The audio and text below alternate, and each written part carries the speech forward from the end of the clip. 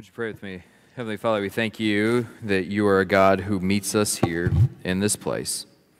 And Lord, we ask that as we look to your word once again, may your Spirit guide and lead us here in this place to see you a little bit more clearly.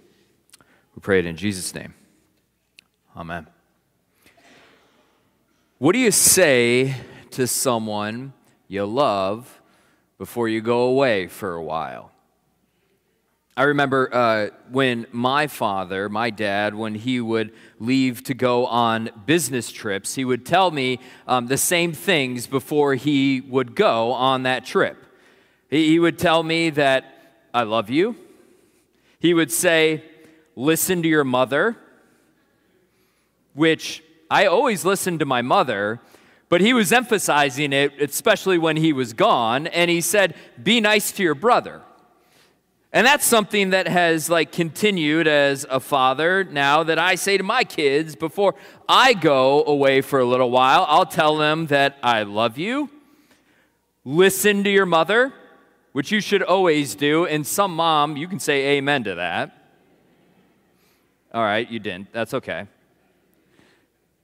And I also tell them to be kind to each other and to do their chores. These are statements that are said that are emphasizing something that we believe to be true. And today we're going to be starting a new sermon series called Before I Go.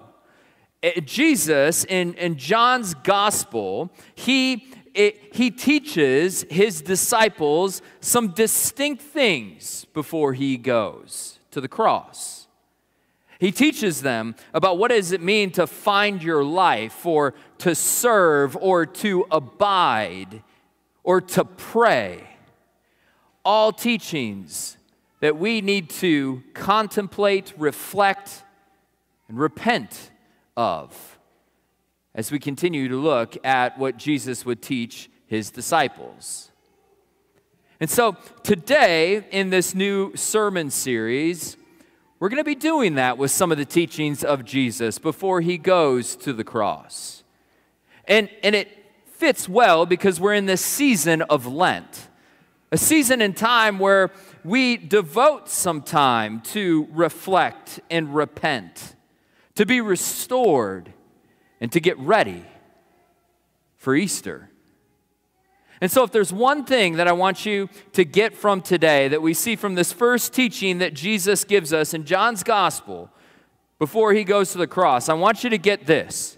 You can write this on your sheet of paper that you were given when you came in here today, or you can write this in a text message, a note on your phone, or get ready to put it on social media. Here's the one thing that I want you to get from today is simply this. Lose your life in Jesus, and he promises that you will find it.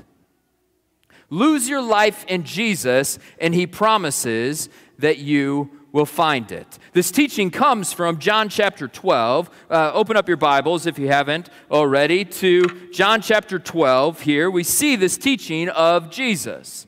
Jesus has entered into Jerusalem, kicking off the last week of his life, and he teaches this to his disciples. There's a group of people that come to him, and it says this in verse 23. Jesus answered them that the hour has come for the Son of Man to be glorified. Truly, truly, I say to you.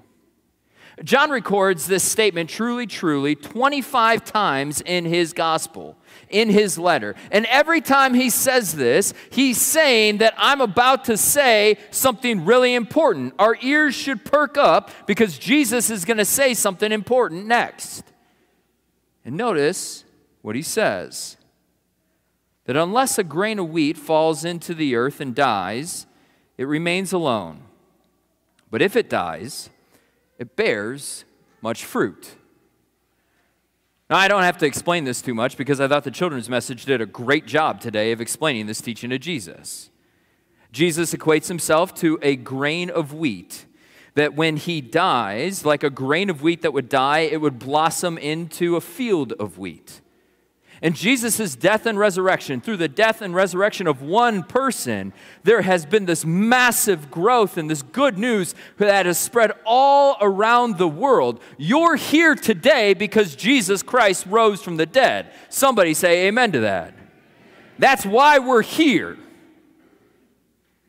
But then Jesus gives this next teaching that's important for us to reflect on. He says this. Seems kind of strange. That whoever loves his life loses it. And whoever hates his life in this world will keep it for eternal life. Now, what exactly is Jesus saying here? Well, I think what he's getting at is he's saying, lose your life in Jesus. And he promises that you will find it. But at first glance, we read this and we're like, is Jesus really telling me that I need to hate my life? Is he telling me to go into this deep depression that I should just hate everything about me? I don't think that that's what Jesus is saying here. In fact, he's employing a Semitic idiom. Jesus, who is Jewish, is using this Jewish idiom that would be used in other places of Scripture. If you know what an idiom is, it's like a statement that is referring to something else. For example, like if I were to say that I'm biting the bullet, what I really mean by that is that I'm getting something over because it's inevitable. It's not that I'm literally biting a bullet, it's that I'm going through a challenging time. Or if somebody were to come up to you and they were to say, well, I was just pulling your leg, it's not that like they're literally pulling your leg, because that would be weird, but instead what it means is that I'm just joking with you. And Jesus here is employing this idiom. It's a Semitic idiom talking about this hate and love, and what the idiom is referring to is preference. What do you prefer? And what Jesus is saying here is that you should prefer God's plan, God's calling on your life, God's will in your life beyond what you prefer. He's saying here that we need to lose our life in Jesus. And he promises that you will find it. But what's also interesting about this teaching is that it's a paradox. And paradoxes are strange statements that need some unpacking. In fact, if you were to go to Google, this is the definition of a paradox. It's a seemingly absurd or self-contradictory statement or proposition that, when investigated or explained, may prove to be well-founded or true. Let me tell you that my hope today is that you see this teaching as well-founded and true, because this is also a paradoxical teaching of Jesus, where he is saying something that seems kind of strange at first glance. I appreciate how a guy named Gerhard Forde, he wrote about paradoxical teachings of Jesus. And he said this, I think it's really, really true. He said, paradoxes can so easily be used to excuse rather than challenge or judge our own mediocrity. And then they become poisonous. What Forde is saying is that we can get to these teachings of Jesus that seem to be strange, or these callings that he gives us, and we just excuse them, or we overlook them, or we just say, well, that's not for me, that was more something for them. And when we do that, we settle for mediocrity. But instead, we need to see the promise that comes in this teaching. That when Jesus says, whoever loses his life and whoever hates his life in this world will keep it for eternal life. Because we are called to lose our life in Jesus, and he promises that we will find it. But I think, like, well, what do you mean by loving your life too much? What does that look like? Well, I'm going to give you two pitfalls for us here where it becomes dangerous for us, where we love our life too much. Two ways that we commonly might love our lives too much. The first one is this, I would say, of where we settle for mediocrity, is that, number one, we think we know better than God. One of the ways that we love our lives too much is that we think that we know better than the God who has created everything. I mean, we say to God, well, just give me the keys. Or we say, well, this is all dependent upon me. Or we try to micromanage God to work how I would ultimately desire and want him to work. And that when there are good things in my life that happen, well, hey, that's because of me. Instead of what God has gifted me. This becomes dangerous for us. It becomes a pitfall for us. Brothers and sisters, we need to lose our life in Jesus. And he promises that you will find it.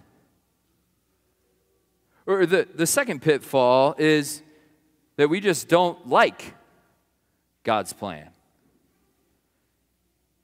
We prefer our own plan instead of what he has called us to do. And what happens in these situations is we just ignore God, or we try to find these loopholes, or we say things like, well, what use is prayer anyways? Why do we even do prayer? Well, God tells us to do this. He tells us to come to him in prayer. Or we try to conform God to be what I want him to be instead of what he has said of himself. Brothers and sisters, lose your life in Jesus, and he promises that you will find it.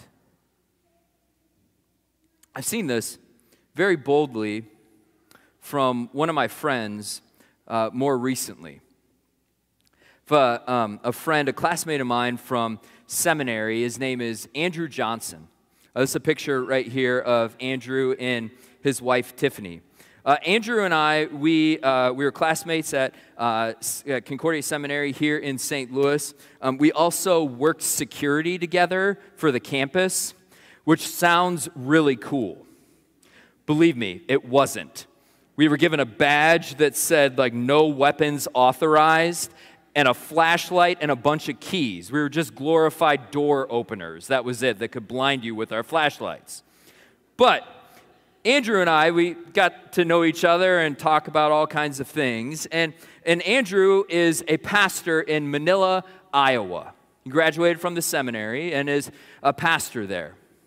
Or I guess I should say he was a pastor there. Because on January 19th, he posted on Facebook that he was going to have to resign his call as pastor to that church in Manila, Iowa, because he was placed on hospice. See, Andrew has been battling with a very aggressive form of cancer for the last 5 years. And he's been taking lots of experimental trials and treatments and trying to just battle this cancer that is ultimately killing him. And he was placed on hospice January 19th. He's 32 years old. And Andrew has decided in this season of life to let people in, to teach what it looks like to lose your life in Jesus. I reached out to him and asked, hey, Andrew, do you mind if we share this with our church here at Webster Gardens? And he said, sure, no part of me is copywritten. But as you're going to hear, it should be, because his words are beautiful and what we need to hear. Andrew wrote this in regards to the coming Ash Wednesday. He said, death's bad prank is to pour cold ice down the necks of modern Westerners such as myself and reveal the truth. You're not nearly as smart or efficient or talented or in control as you believed you were. You can't escape dying, let alone predict when it's going to strike. From dust you came, and to dust you shall return. Lose your life in Jesus. But as much as death likes to utilize uncertainty and truth as psychological torture, the promises of Christ airdrop deliverance when it's most needed. On Ash Wednesday, what we celebrated this last Wednesday, we use ashes to exhibit our finality. But we don't just smudge ashes on foreheads. That would give death the final say. The ashes are formed into a cross, reminding us, promises overpower uncertainty. The divine defeats death.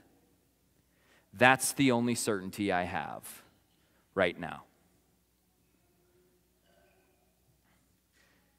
Jesus promises that when we lose our life in Him, you will find it. And of all people who could be bitter and proclaim like, well, I don't like God's plan. And let me be very clear. Following God's plan in our life doesn't mean that we don't use like cancer treatments. No, these are good gifts that God has given us. He is trusting God in that moment. But the news is coming that He doesn't want to hear. That you and I don't want to hear. That we are called to find our life in Jesus once again. And that is a calling that is true for eternity, but is a calling that is true for right now where we are at.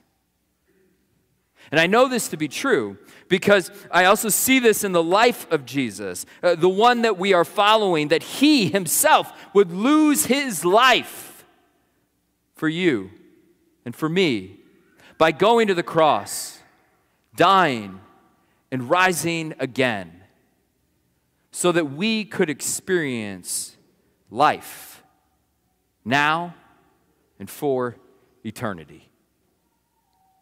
And so, what we're going to be doing in this sermon series is we're going to take some time for you to reflect on that teaching that Jesus gives us. And so when you came in the church here today, you were given one of these sheets of paper that has this question that is on it.